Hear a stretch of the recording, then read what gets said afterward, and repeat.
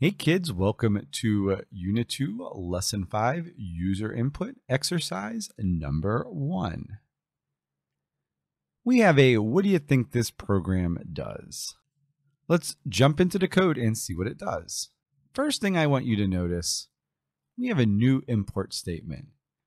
This is java.utility.scanner. Let's look at the documentation for this and see what this import statement does. We can go over to Document, click the arrow. Over here we have Java Utility, and down here we have Scanner. If you look, what this is a way for us to get user inputs from a variety of sources. Another thing I want you to notice, it says Method Details. And it's going to operate just like the methods from the Painter class. Let's take a second and read through some of these. First one I want you to notice is the system in. It looks like whenever we create a new scanner object, because remember it's a method, so we have to create an object for it, it's going to be written just like we have been before. The class, this time scanner, our variable name is going to be input. It's going to be a new scanner, and it has a parameter system in, and this is just saying, hey, we're going to take input from any standard keyboard out there. We're not going to worry about overloads right now.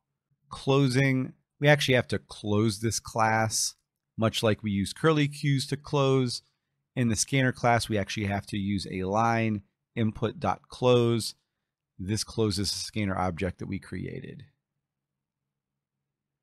We're not going to worry about has next right now, or has next boolean, or has next double, or has next int, or has next line.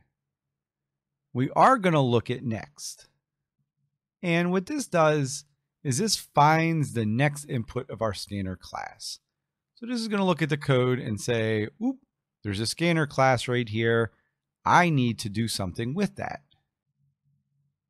We have next boolean, next double, next int. Again, I think I saw that on the code before.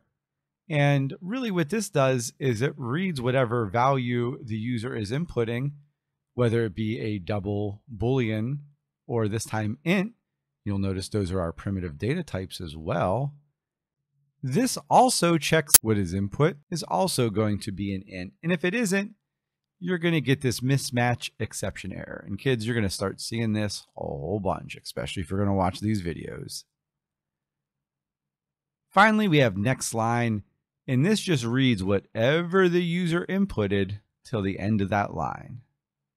Using all of these, we can find where user inputs, store what the user inputs, and then look for another line to do that. Let's go back and look at our code. We're importing our scanner class. We're creating that new object, input, and it's looking for a keyboard input.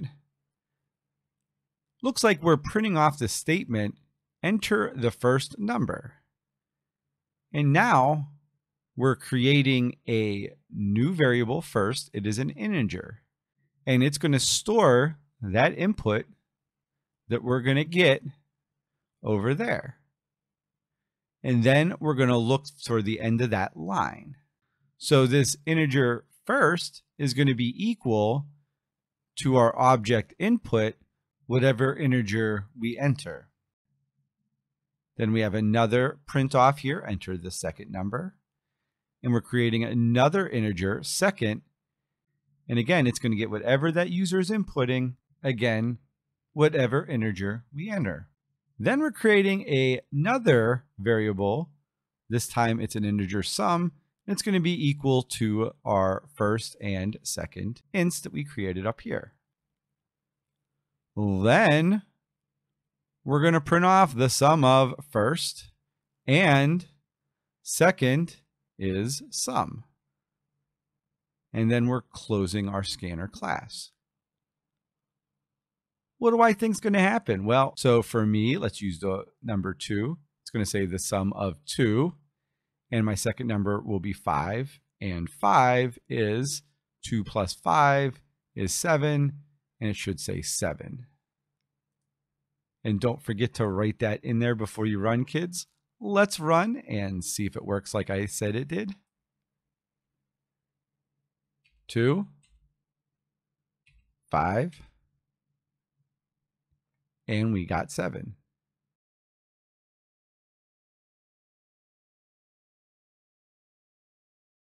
Key takeaways from this lesson, kids, is understanding this scanner class and how it really operates. As we read through, we saw what system.in did. This actually creates the scanner that allows us to get user input. What nextInt did, this line let us capture any integer the user input, and what close did. And this, like curly braces, closed the object. And by understanding that, we understood what happened with this program. I think for this lesson, that's all we really need to know for now. I'm sure we're going to expand on it in coming lessons. Hopefully this helps you understand the scanner class a little better.